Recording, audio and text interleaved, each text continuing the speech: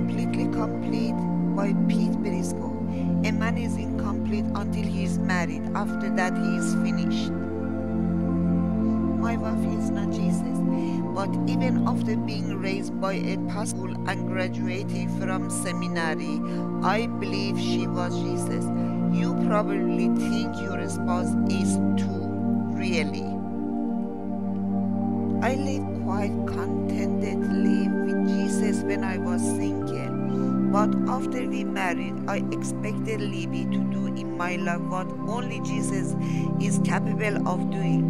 It was a recipe of disaster. Line number 3, your spouse will complete you. You can go on believing that fantasy if you want, but the truth is this: your spouse will not complete you, your spouse will complicate you. One of God's purposes in marriage is to use our spouse to reveal our flesh patterns, selfishness, and sin. If you are looking for true love and affirmation, only Christ will complete you. For this reason, I kneel before the Father, from whom every family in heaven and on earth derives its name. I pray that out of His glorious riches He may strengthen you with power through His Spirit in your inner being, so that Christ may dwell in your hearts through faith. And I pray that you, being rooted and established in love, may have power together with all the Lord's holy people to grasp how wide and long and high and deep is the love of Christ, and to know this love that surpasses knowledge, that you may be filled to the measure of all the fullness of God. As we come to grips with the love of Christ, we find fulfillment in Him, and then we get to delight in the relationships we have been given. All I can say is that it works for Libby and me. When we walk in the Spirit rather than the flesh, we really see Jesus as our answer, Jesus as our power, Jesus as our strength, and Jesus as our love. When we see ourselves as completed in Christ, all the pressure is lifted off one another, and we actually start lighting each other. Father, show me where I am depending on others to complete me rather than receiving my completeness in Christ. Refocus the expectations I place on others to complete me. I know I was designed to be filled by you. Amen. Marriage is a big team effort. No man is an island entire of itself. Each is a piece of the continent, a part of the main.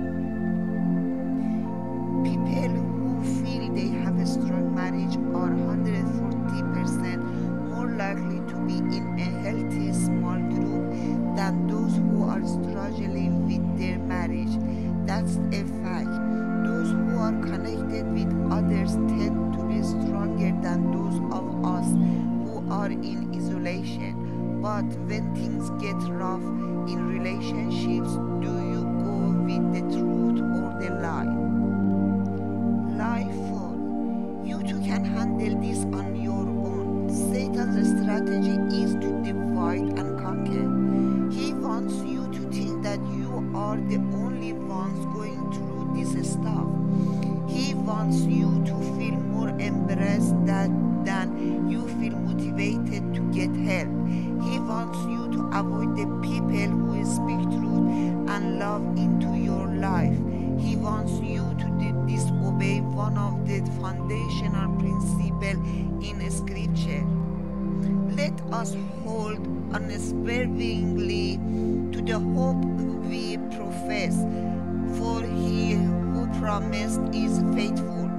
And let us consider how we may spur and one another on toward love and good deeds, not giving up meeting together as some are in the habit of doing, but encouraging one another, and all the more as you see the day approaching. You need that, I need that, we need that. It's a lie to think otherwise. It's called loving biblical community. What is going on in your key relationships? What's up in your marriage? Are you trying to handle it on your own? If you want to go it alone, I suppose you can try, but why? Maybe it's time to flush some pride and ego and get connected like God designed it. God, I accept that I am not an island. I need you. I need what you provide through others when things are tough. I confess my prideful, independent flesh patterns. Make me willing to accept your grace, wisdom, and support through others. Show me whom you want me to connect with today. Amen. Here's what's true about you and prayer. If the spiritual life be healthy under the full power of the Holy Spirit, praying without ceasing will be natural. It's difficult to see the forest through the trees.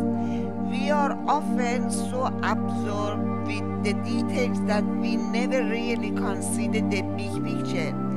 It even happens with prayer, thanks to overwhelming expectations and unspoken assumptions. The biggest assumption is that we are always supposed to pray more than we do. If you don't pray a lot, you obviously aren't serious about God, right? And if more people like you would just pray more, then our world and our nation wouldn't be spiraling out of control, right? Certain scriptures only seem to fuel the struggle. And pray in the Spirit on all occasions with all kinds of prayers and requests. Add everything together and you might feel like a first-class spiritual loser. Or maybe you try to dodge it by saying, I don't have the gift of prayer. What is the problem here? Is God setting you up for failure and condemnation? Not at all. The problem is much more fundamental than that. Most of our tradition miss the pure, simple, liberating essence of prayer. Prayer is an intimate conversation with the one who passionately loves you and lives in you.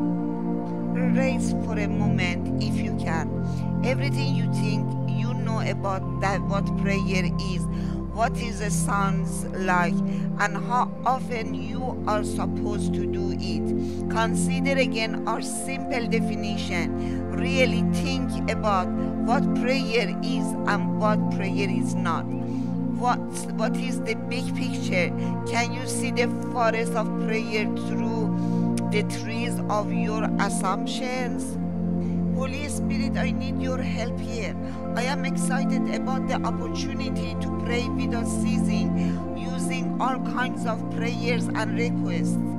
Right now, begin to open my mind to the possibilities of intimate conversation with you, the one who passionately loves and lives inside me. Amen. Burning Your Bridges by Pastor Pete Benisco. Some people ask the secret of our long marriage. We take time to go to a restaurant 2 times a week, a little candlelight dinner, soft music and dancing. She goes Tuesdays, I go Fridays. Winning a war takes devoted commitment to a cause. When an army burns a bridge behind them on their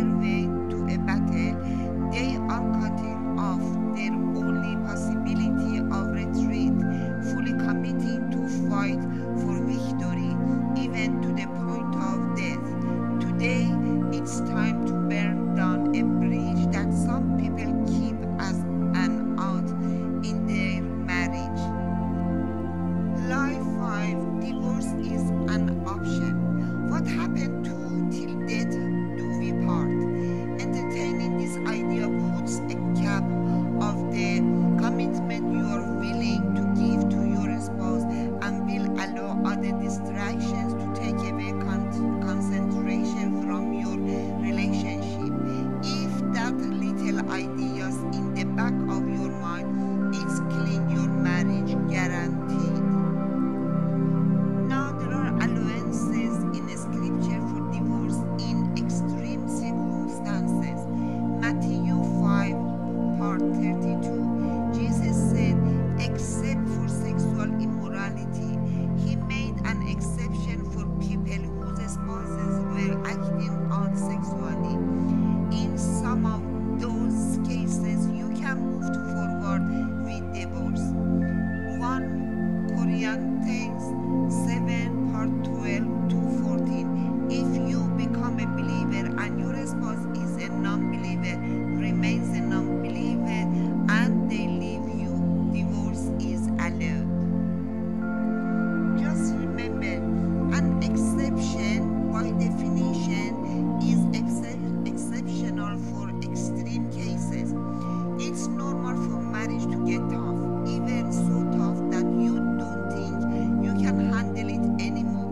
But your two options are not stay in this miserable marriage or get divorced. Your two options are: 1. Disengage, be unhappy, numb, and live separate lives under the same roof. Or 2. Actively engross yourself in whatever is necessary to bring life to your marriage by letting Christ handle what you cannot handle anymore. Holy Spirit, you are the great counselor, and by your counsel I burn my bridges. I am all in until death do we part. Jesus, I no longer live, but you live in me. I fully surrender to your leadership. Father, the battle belongs to you. I rest in you and trust in you to bring us to a point of victory over the world, the flesh, and the devil. Amen. Hallelujah. For the good of your kids, I think men who have a pierced ear are better prepared for marriage. They have experienced pain and vulnerability. God created marriage to strip away our flesh and make us more like Jesus. If we bail on marriage to get away from this pain, however, we actually cause more of it. She loves you. Life 6. The kids will be better if we divorce. Several studies have proven the devastating effects divorce has on children. There is a negative impact on their emotions, behavior patterns, compliance with rules, and self-image, to name a few. The truth is the kids will be worse off if you divorce. Instead of seeing a couple give up on each other, it is far better that children see parents who focus on Christ. Kids need to see how Christ is conforming their parents to himself. Seek outside help.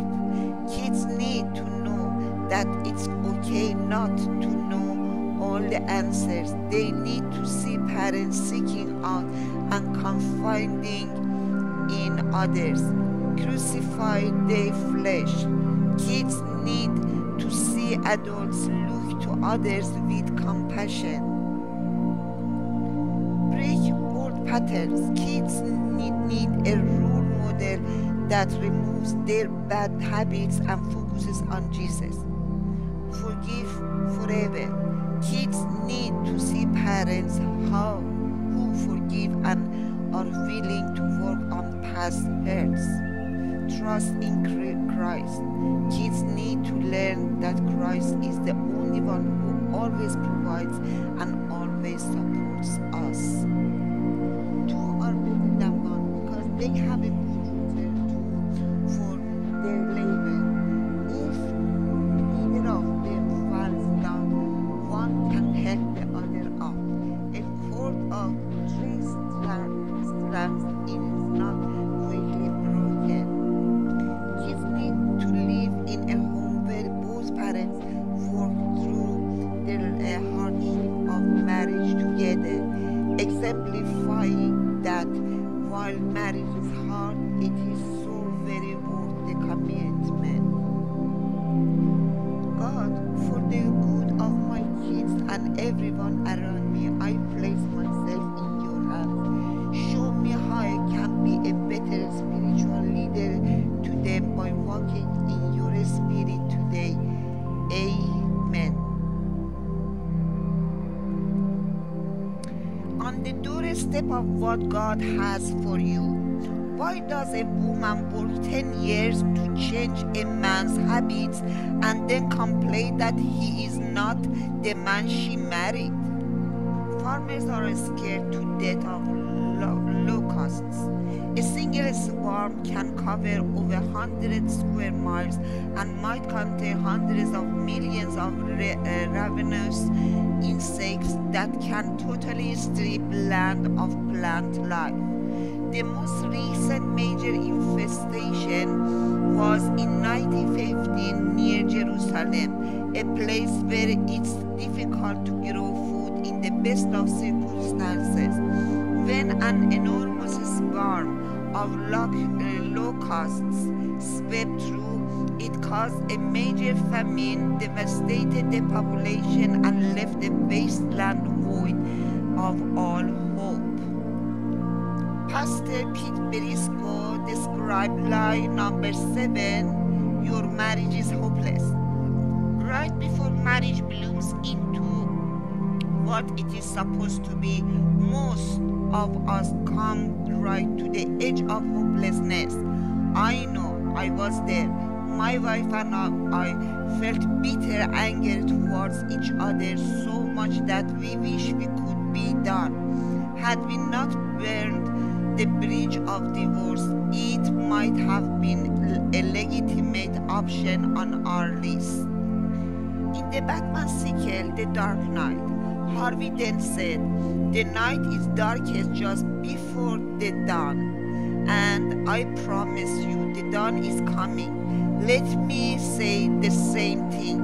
If you feel that you are at the end of your marriage, if you have gone the way of your flesh, or if you look across the table at night saying, "I don't even like you anymore," you are right on the doorstep of what God has for you.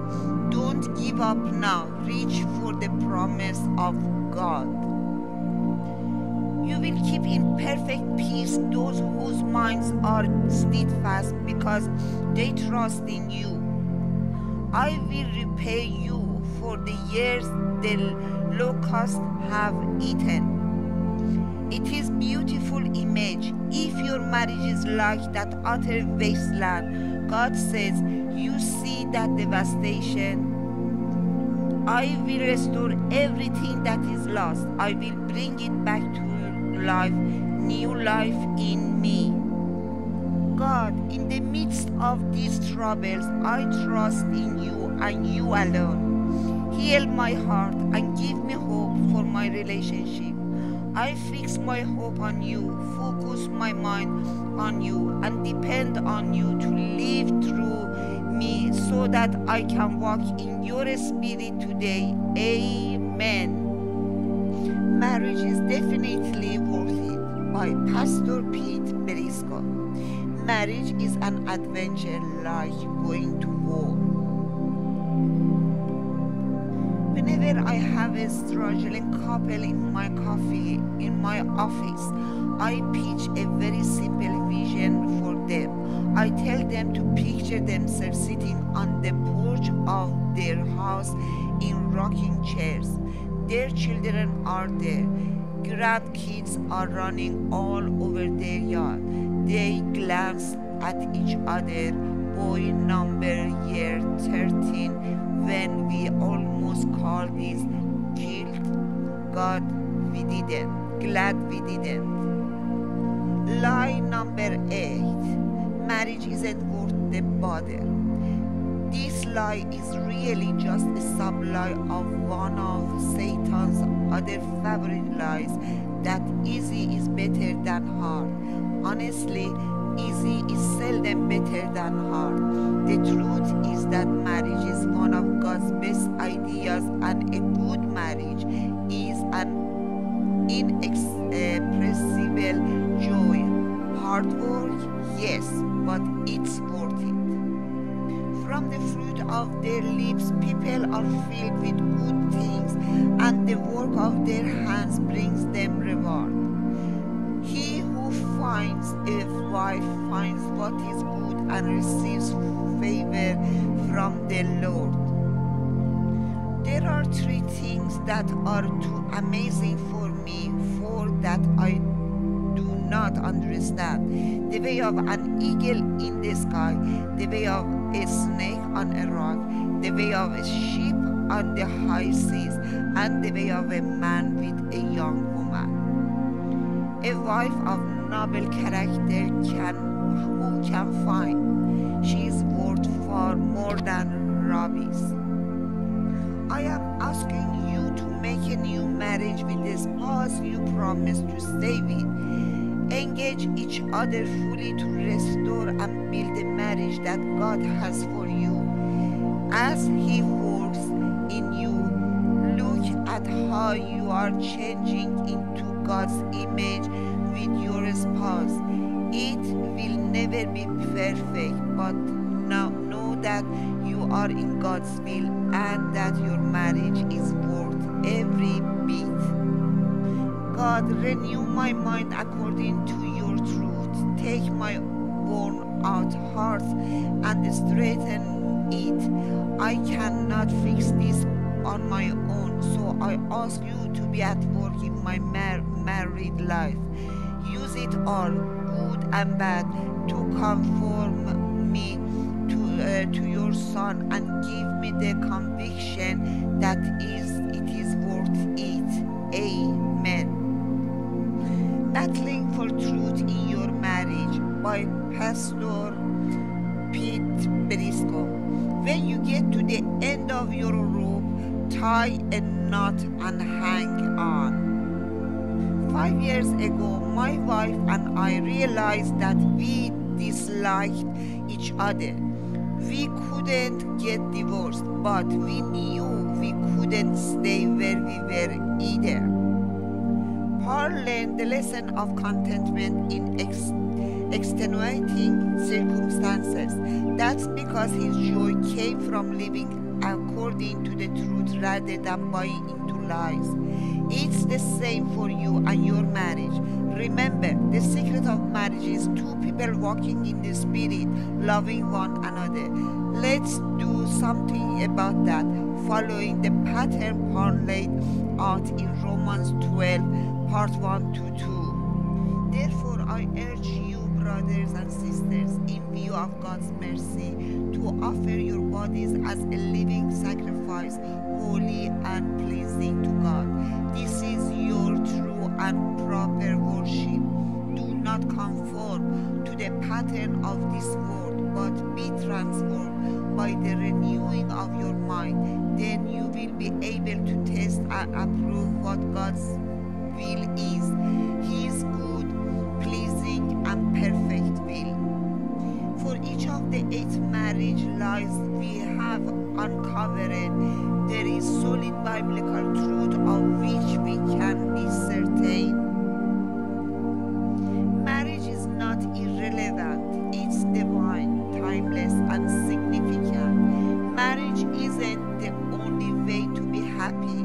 Singleness is a gift to cherish or a season to enjoy. Your spouse will not complete you, only Christ can. You too can't handle marriage on your own. You need outside help. Divorce is not an option. Only in extreme circumstances can marriage be dissolved. Divorce isn't better for your children. Married parents are far better for your children. Your marriage is never hopeless. God offers hope and restoration. marriage is worth it. Now take those truths to the Holy Spirit and ask Him to do the work that only He can. Holy Spirit, show me right now the lies that are oppressing my marriage. In the name of Jesus, I rebuke Satan, who is the father of those lies. Renew my mind, reveal to me new, now specific changes that you want to make. I surrender to you now. Live through me moment by moment today according to your truth.